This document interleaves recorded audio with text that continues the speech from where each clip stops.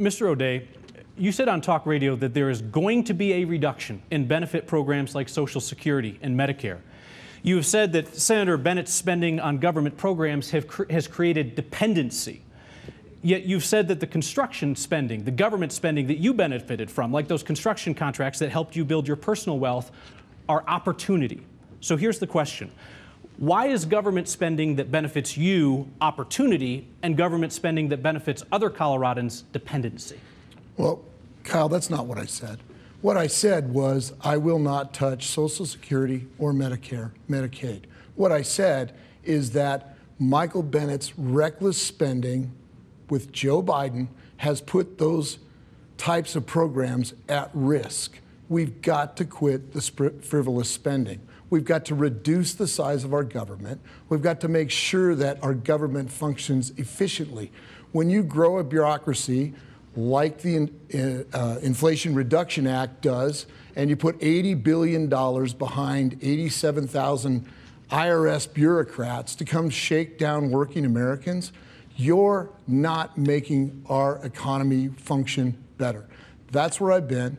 We need to take on this reckless spending. Michael Bennet doesn't get it done. He gets no results. One bill in 13 years that he's been president, the only thing he's been consistent on is voting with his president 98% of the time. So to be clear, you'll have an opportunity here, but I want to make sure that we're clear on this. You're saying that we need to reduce the size of government but not touch Social Security and Medicare. I've been saying that all along. Okay. That's exactly what I've said. If I could ask you to answer my question. Why is government spending that benefits you and your personal fortune, why is that opportunity, but government spending that helps other people, you call that dependency? When we pay people to sit on the couch at home, that's dependency. When we pay people to invest in our transportation system, in our water storage systems, in our economy, in our energy, those are assets that we're growing. I don't want to leave my house with a leaking roof to the kids. We need to invest in America. You put people to work, and they benefit from that. You asked to respond. Well, first I'd say I think it's so insulting to Coloradans when Joe says Coloradans need to get off the couch. That's what he says. That's what he said tonight. He said it before, and it's insulting. People in this economy with this inflation are killing themselves.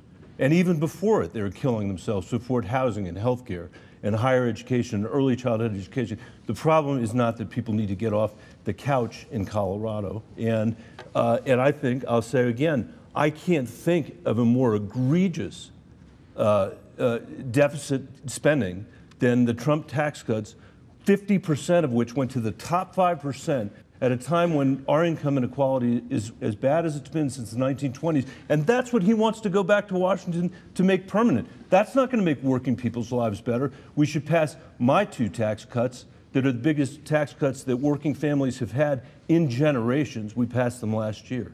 Mr. O'Day, would you like to be heard on the issue of government spending and inflation before we move on to other topics? Let's clear this up. First off, you just voted for an Inflation Reduction Act that even Bernie Sanders says doesn't reduce inflation whatsoever. In addition to that, it grows a bureaucracy by 87,000, 40,000 people, whatever you want to call it. It's $80 billion. That's going to shake down working Americans. That's a tax. You're taxing working Americans. When the Joint Committee on Taxation, a nonpartisan committee, says that it's going to, 75% of these audits are going to go after working Americans making less than 100 grand a year, that's a tax. 15 seconds. Two things. One, he said again, and he's got an ad up lying about this. He said, I've only passed one bill since I've been there. That's completely untrue. This has been fact-checked. I've written 101 bills that have passed. 82 of those with a Republican co-sponsor, and that's just the ones that I've written, not the ones that I've co-sponsored or the ones that I've worked on. Second, the taxes in this bill, the alternative minimum corporate tax that says, you know what, maybe after all, corporations should have to pay at least 15% when teachers and firefighters and police officers in Colorado have to pay a much higher than that as a percentage. That's what he calls a tax on working people. Working people in Colorado are not Fortune 100 companies. Thank you, Senator Bennet. Kyle, you did the interview.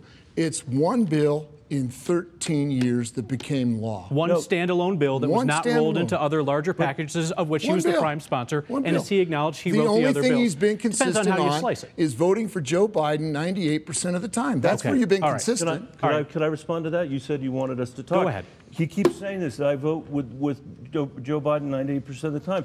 The votes that I have taken, the bills that I have supported, from the bipartisan infrastructure bill to the bipartisan postal reform bill to the bipartisan gun bill, which he opposes and Mitch McConnell voted for, the bipartisan veterans bill that's the most significant expansion in veterans benefits in a generation, the semiconductor bill to bring back an industry for the first time since Reagan was our president and outsourced everything, and yeah, the Inflation Reduction Act. All of those are popular in Colorado. His position on guns, unpopular in Colorado. We will talk about guns. Thank you, Senator. His position not to cap drug prices for seniors, unpopular in Colorado. Thank you, Senator. $5 trillion in spending. $5 trillion. We're going to move on to some other topics.